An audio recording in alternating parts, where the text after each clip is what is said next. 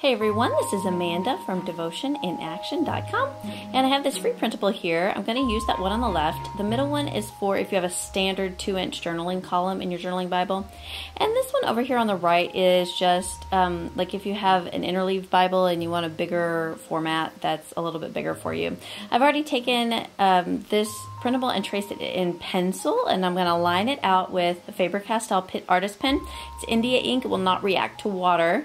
If you don't have one of these, you might want to do your watercoloring first and then line out the thing on the pencil there, or you could, I guess just go for it and go straight to pen if you don't like to line and pencil first.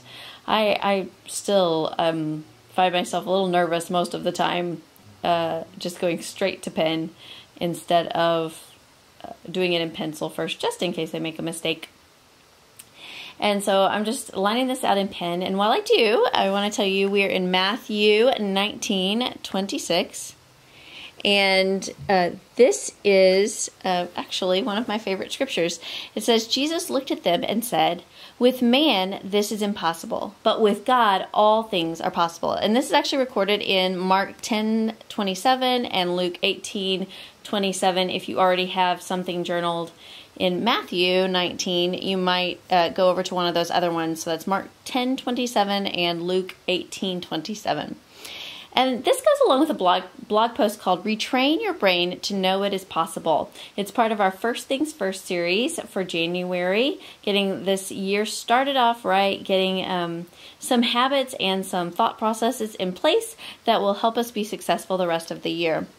And so as I was thinking about what should be a part of this First Things First, it occurred to me that if you don't think that something's possible, you're pretty much guaranteeing that you're going to fail at it. And I started thinking back over the years, how many resolutions have I failed at? How many goals have gone by the wayside? How many dreams haven't come true yet? Because I simply could not convince myself that it was possible. Maybe you have some resolutions, some goals, some dreams. Perhaps it's revitalizing your marriage or creating a new business. Maybe it's losing weight so you'll have more energy, or getting your house decluttered and organized. Maybe it's getting rid of a bad habit or starting a good one, or getting consistent in your time with God. Whatever it is that you really want to accomplish this year, that one thing that you just really want to focus on, if you don't think that it's possible, you're probably going to fail because at some point you're going to say, this is just impossible, and give up. And that's what we do as humans. If we think something is just way too impossible, we give up. But the good news is that with God, all things are possible. There is no impossible with God. When it seems completely overwhelming and totally out of reach, we need to remind ourselves that nothing is impossible with God. In Mark 9:23, Jesus said to him, if you can, he said it like a question. He's like, if you can, everything is possible for the one who believes. However, there's a prerequisite. We have to believe. Certainly, we must believe in God for everything to be possible with Him. If we don't have Him, then we can't depend on the fact that all things are possible with God, right? But we also have to believe that it is possible. We have to buy in, totally buy into that idea that all things are possible. And that it's not just some people that all things are possible for. It's all of us. God loves all of us. Philippians 4:13 says, I am able to do all things through Him who strengthens me. So we have to totally buy into that idea that it's possible. With God, there's nothing impossible. And now I'm ready to color these in with my watercolors. I've got a set of Winsor Newton Cotman travel watercolor set. This is one of my favorite go-to sets, and I love it. Some of these colors I've used them all up and had to refill them with some other watercolors, but it's just such a handy little set. The colors are perfect, and there's a little area for mixing the colors too. And I've got a brush here that is a number 6, I think. It's a smaller brush, and it kind of points at the end. Instead of being kind of blunt on the end, it's kind of got a little bit of a point to an end. It's not a teeny tiny brush, I guess a smaller medium brush. I think it's a number 6, but don't hold me to that. I may be totally wrong. I think it's a number 6. So it's a little bit smaller medium brush. And I looked at this principle and I thought, you know what? There are so many wonderful thoughts and emotions that God has created our brain to kind of generate, that I wanted to give a lot of bright colors on this brain. So instead of doing it a gray like a brain actually probably would be, I'm going for like a rainbow brain. Almost like, do you remember those like Afro clown wigs that were like rainbow colors? That's what this reminds me of for some reason. I don't know why. So I'm going for Afro clown rainbow wig brain. There you go. That's a mouthful. You try saying that 10 times fast. So back to the devotional, because that's a little random. If we work on one thing at a time, it can make it easier to really buy into the belief that it's possible. Now, this is another pitfall that I fall into when it comes to resolutions. Sometimes I get really energetic and I think, okay, I'm going to change all of these things about my life all at once. And because it's so many things at once, it's way too many habits to retrain myself to do, and I give up. But if I'm focusing on one thing, then I can really like tap into God's strength and say, you know what? I can make it one more day on this one thing. I can do it one more time with God today. I can do it one more day, and pretty soon those days pile up into weeks, and those weeks pile up into months, and the months pile up until it's a year, and I'm like, this really worked. I am totally, this is a part of my routine. I do this automatically now. And, you know, honestly, if we would each tackle one thing in our lives a year, think about that. The years pass by so quickly nowadays, it feels like. It feels like they just get faster and faster and faster. And if we were tackling even just one thing a year, we would be completely transformed. In 5 years, in 10 years, you know, like there's just one thing a year.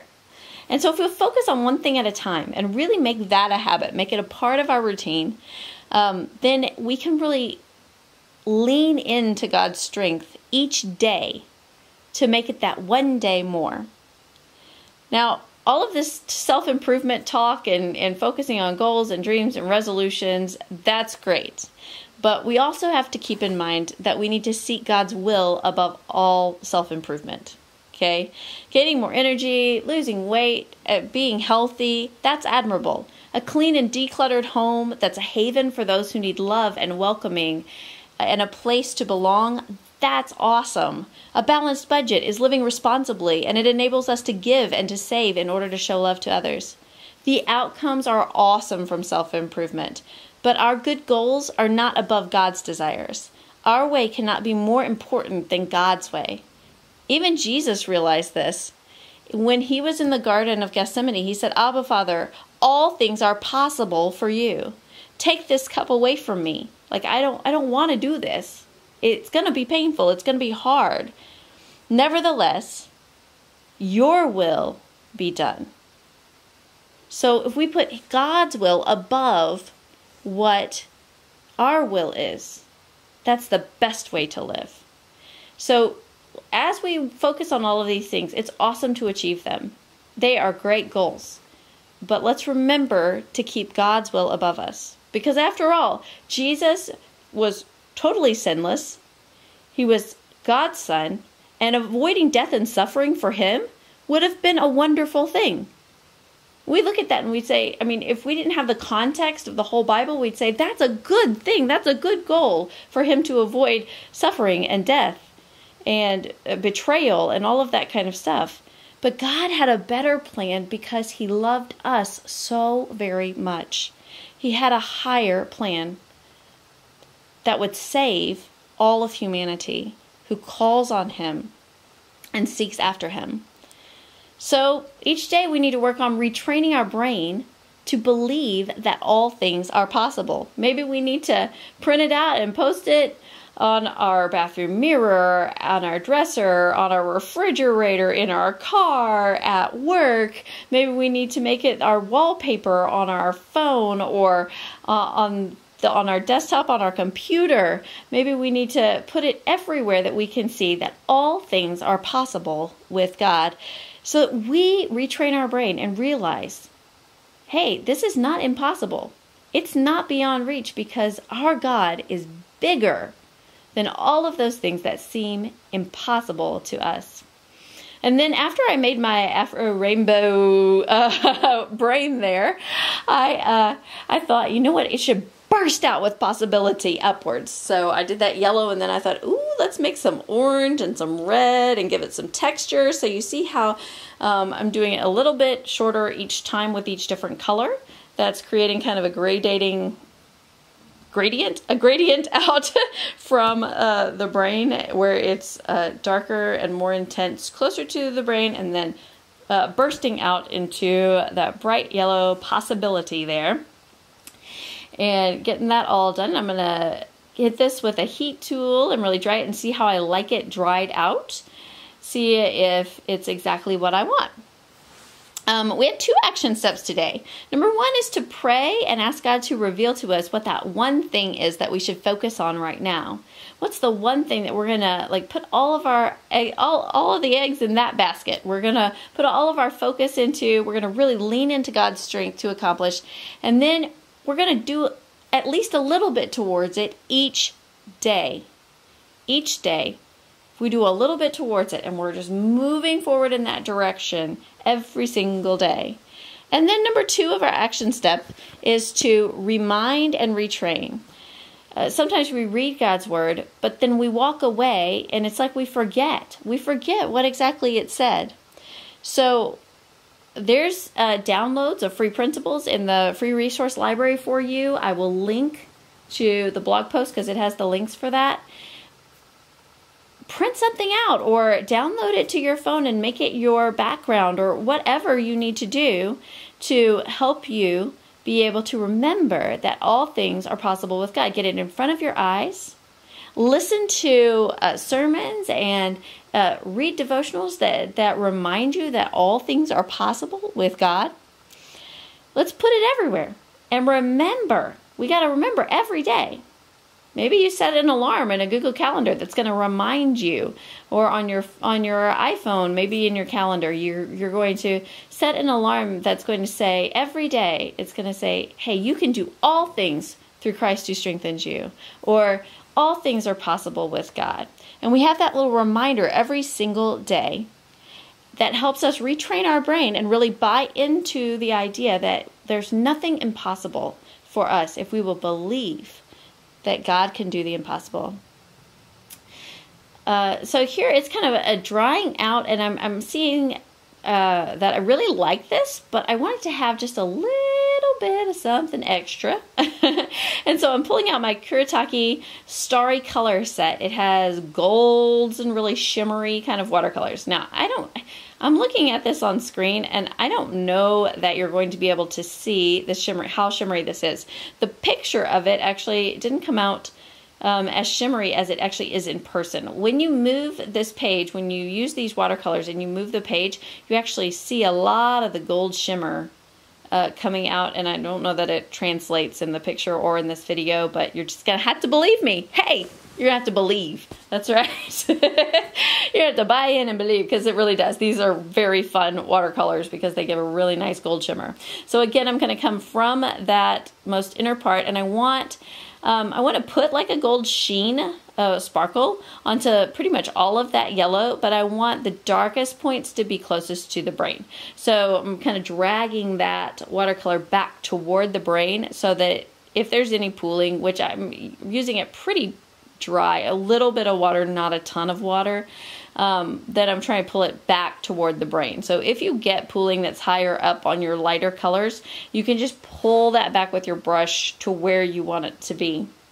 And then now I'm taking a different brush and getting some of this shimmery white silvery kind of color and adding that to the brain because I thought that would be fun since brains are typically gray anyway. And really, you can't see this until the page turns the right way. So you just see the colors, and then if the page turns the right way, you get this shimmer effect all on this brain. And was super happy with the way it turned out. I don't know if it's going to translate or not, like I said. But it is pretty fun. So while I'm finishing this up, let's pray together. Dear God, please reveal to us today what you want to accomplish this year. What is one thing we can focus on that will make the most transformation in our lives? Give us wisdom to see how to achieve the goal you help us to set. What steps do we need to take each day? Help our unbelief. When we think it's impossible, remind us to believe that the impossible is possible with you, God. We thank you. We thank you that you love us and that you want to do these impossible things and make them come true in our lives. In Jesus' name we pray. Amen. I'm just going to add the date and a hashtag first things first. That helps me remember when I look at these later, like what devotional series this was a part of. And I hope that you will grab the free printable or just do some journaling yourself.